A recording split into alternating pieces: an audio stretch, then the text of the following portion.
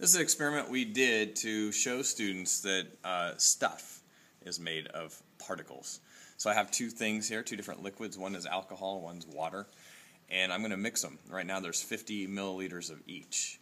Why don't you predict what you think there will be when I mix them together? Let's go ahead and do that now.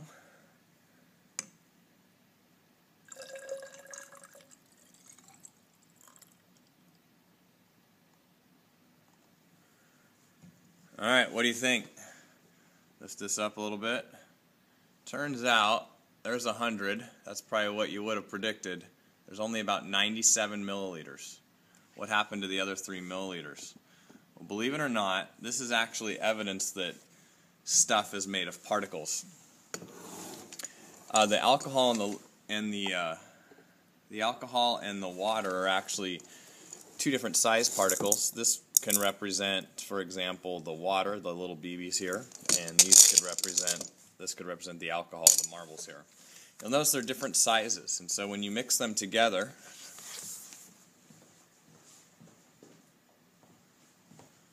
awkward pause, sorry. When you mix them together, how much will you end up with? Well, you'll see, I'll throw some marbles in here.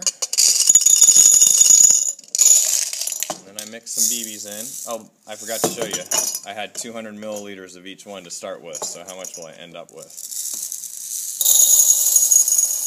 Mix those in.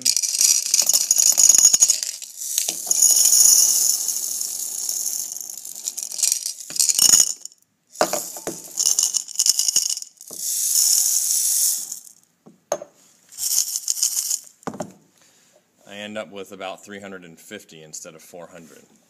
Try to get a level for you. So I end up with about 350 instead of 400. Why is that? Well, the larger particles have spaces between them, and when you mix the two together, the small particles can fill that extra space. So that's actually evidence that things like liquids that we had here are actually made of particles.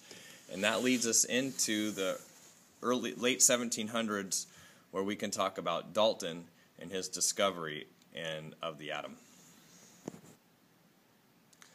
Well, Dalton actually figured out that atoms, well, he proposed that they're the smallest objects and that they're undividable. Drew a little model of the atom over there, just a round blob. And we no longer exactly think that today, but we think pretty similar. As you move down here, we find that atoms of the same type make up what we call elements. I tried to illustrate that over here. So if you look over here, my example is you have a hydrogen atom here. There's just one of them, notice that? But if you had a whole bunch of them, we'd call that an element. Likewise, oxygen here, if you had a whole bunch of oxygen atoms, you'd call that the element oxygen. He also figured out that two or more elements can join together to make a compound. This is how we get a lot of variety we see on our planet today, because there's really only so many atoms that we have, or elements that we have. If you look at the periodic table, there's a little over 100 of them. We have way more than 100 different things, so how do we get all that variety? The answer is we take and we can combine these two things into what are called compounds. So for example, if I take my hydrogen atom and another hydrogen atom and an oxygen atom, I can create something new called water. And we can do that with a whole lot of things on the periodic table. So those are the three basic things he figured out.